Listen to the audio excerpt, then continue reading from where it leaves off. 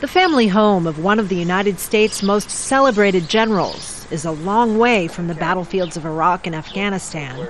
But for these veterans, the stress resulting from combat is never far away. They're taking part in a filmmaking workshop here, attempting to convey their struggle to return to civilian life. So none of us talk about our combat experiences.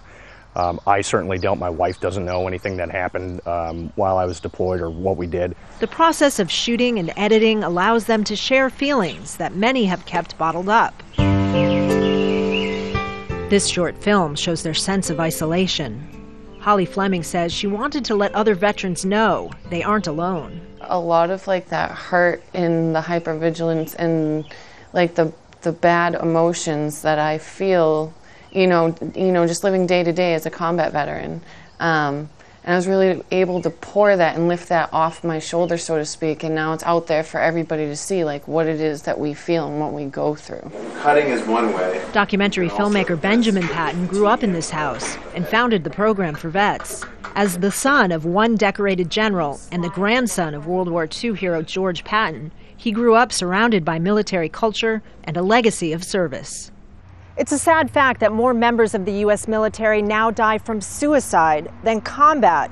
This grim reality has forced the armed services to put the mental health of soldiers front and center, a far cry from the days of Ben Patton's grandfather.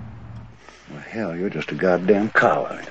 His grandfather was notorious for his intolerance of battle-weary soldiers, as conveyed in the Academy Award-winning film, Patton. Bastard sitting here crying in front of these brave men who've been wounded in battle. They were always very focused on taking care of their troops, and famously so. But they really had no understanding for this aspect of taking care of the mental health of their troops. Patton has also been conducting workshops on military bases and hopes to expand the program. I'd like to think that my father and my grandfather are up there saying, you're still taking care of the troops. Because now is a time when we have hundreds of thousands of men and women taking off the uniform and trying to filter back into civilian society and get jobs. It's his own way of serving the country and continuing a family tradition.